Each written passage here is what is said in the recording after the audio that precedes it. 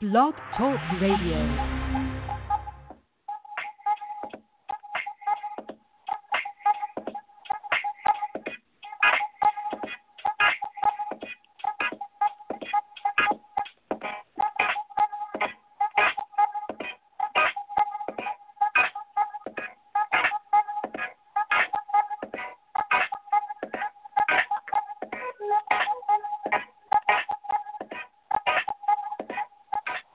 Welcome to Weekly Window Talk with Sammy the Window Girl. Today we are talking about the grid patterns, grid styles, and what is in for, what's the newest styles? What's the latest and the greatest? What should I do? I'm replacing my windows and I think I want to change my grid pattern. This is what we're going to talk about today. And my name is Sammy. The name of my company is From Sammy. I'm 31 years in the window industry. Yay! I run my own business, and I am a wholesale window distribution company. So if you are a remodeler, window installer, real estate investor, house flipper, anything that has to do with windows or patio doors, call me. I do commercial work as well. My locations are east of the Mississippi, and I do consulting work on what's west of the Mississippi because really we are divided by the Mississippi River, and the climates are different in a bunch of different states. So a window that you need for Florida as far as like an impact window, a hurricane impact window, or a hurricane resistant window, you wouldn't use in Colorado. A window in Colorado that needs breather tubes, you would not use in New York City. So it really just depends on what type of application you are working with will dictate window you need for that type. So if you need help, you can go ahead and give me a call. My office hours are Monday through Friday, Central Standard Time. I am based out of Chicago, Illinois. I can be reached at area code 630-487-8312. That's 630-487-8312. My website is buyfromsammy.com. My email is buyfromsammy@yahoo.com. So BUYFROMSAMMY@yahoo.com. If you want to email me show topics, or if you have questions about window types, or if you want to set up a dealership program with me, it's free to do so. You do have to be in the trade in order to purchase from my company. I am not open to the public.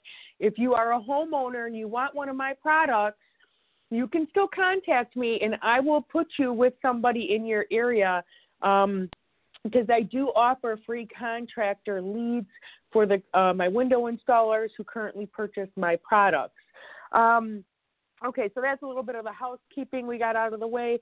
Let's get started on the grid styles. Oh, and you can also, if you want to, you can find me on Facebook under Sammy Gotti Nelson, or Buy From Sammy, or Sammy Windows, and I'm also on LinkedIn.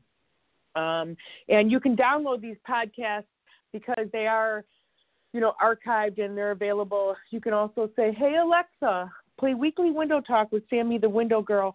I know there's some franchise companies that use my podcast for training, and a lot of my dealers pass them out to their homeowners to answer questions about, choosing windows and things like that. Okay. So let's get to your windows, and you're deciding if you want to keep the same grid pattern. So grids, or mutton bars they call them, or grills, GBG, grids between the glass, or simulated divided light. Those are grids that are on the outside of the glass. You do have a mutton bar in between the glass, but a simulated divided light is a mutton bar or grid that are on the inside. So let's just say, for example, right now I'm doing a historical project, and the home is dictating that they have to have wood on the inside and vinyl on the outside. So that right there is my composite wood window. My composite wood window is the strongest window available on the market today. I exclusively sell this window.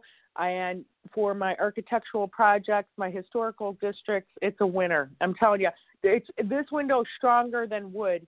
But in this particular application, the the style of windows that were there, they're no longer available in the marketplace today. Nobody can make them, and the homeowner can change into whatever it is that she wants to change into, as long as she has real wood on the inside. So my composite window is a solid vinyl window. And again, it is solid through the core. It is a acrylic polymer that is filled inside the insulating chambers with a super cap over it. And then we laminate the inside with real pine. So with that, let's just say she had a double hung window with colonial style grids. Colonial style grids are very common up in the East Coast, especially in the New England area. Certain parts of Ohio, Washington, D.C., and Baltimore, Maryland love colonial grids, and especially the flat ones. And the thing is it is the style, was the style very common back, probably like in the 80s. I mean, it was always a common grid pattern. It's just the ones that are squares in between the glass. But we're kind of getting away from that now with the new generations, the new money in the marketplace, the new money with the real estate investors. Here comes new styles, okay? So what I'm getting at is that you can open up the window as far as the light coming in and the design pattern. What they're doing now, the younger investors, they're choosing a pattern called a window perimeter or sash perimeter. Sometimes it's called prairie or double prairie. And if you go on my website, you'll be able to see the different patterns of what I'm talking about. But a sash perimeter or window perimeter is a design feature in the window. So you do have an outlining of the window pane, and it looks great. And one of the benefits to that, it creates almost like a shadow box, right? So it's almost like a shadow box and a design element that draws you into it draws you in when you're walking by and you see this type of grid pattern, but at the same token, it doesn't block your view. So one of the things is yes, grid patterns can be very decorative. There's also like the diamond grids. Those were pretty popular. I want to say it was late 80s, early 90s, and I still love them. Like when I'm driving through neighborhoods and I see somebody with like a bow window and they have the diamond grid pattern in between the glass, I love it. I just think it's beautiful. That is my opinion. Someone else may not like that, but my point is the newer generations, because there's always going to be new generations, we're evolving, are opting for a minimalist look. So this is what the trend is going towards, the latest grid patterns in the windows. And the reason why I do support that, like I said, when you're looking out your window, you don't have an obstruction of view. I feel like a lot of times when I'm walking up to a house and I see these colonial grids, it basically makes a statement to kind of like back off. You know what I mean? It gives like a protection over the home. Basically, that's what I feel like. It just depends. Again, everybody's different. Everybody has a different style. Everybody has a different taste. But I want to urge people that if you're doing window replacement, you don't have to just go ahead and replace exactly what you had before. You're not limited to the options that somebody else chose who lived in that house before you, and utilize your options. Utilize your options if you had a slider window, and let's say you want to try a casement window, remember, you're the homeowner, you're the person that's the investor, you're the one that gets to make the decisions, and the styles and the trends are changing when it comes to grid patterns. And I'm happy about that because you're not limited to any particular style, right? So I want to urge everybody to check out what options are available when you're talking about grids.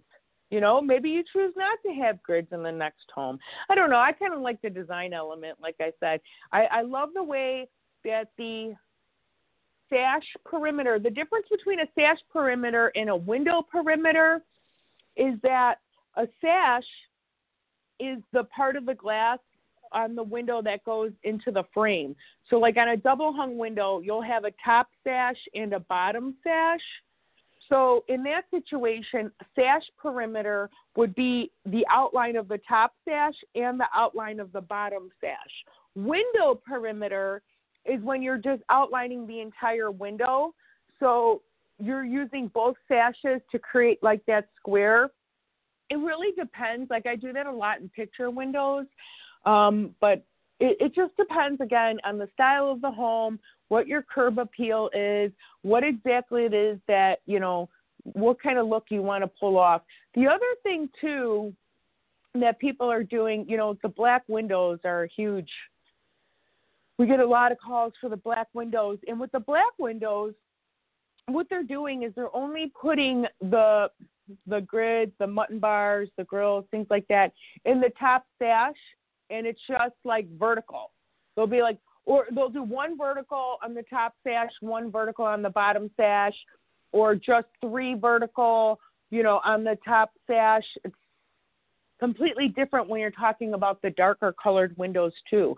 So don't be afraid to experiment. And your window professional should be able to provide you with pictures of your grid pattern so you can get an idea of what it is going to look like as far as an effect in, you know, when you're walking up to the home, or if you're, whatever it is that you're trying to go for, whatever the curb appeal is, you want to make your windows as attractive as possible, because that does play a part in the resale value. Obviously, you have to live in the house, so it is your choice. But in the same token, you want to be able to work with certain design elements.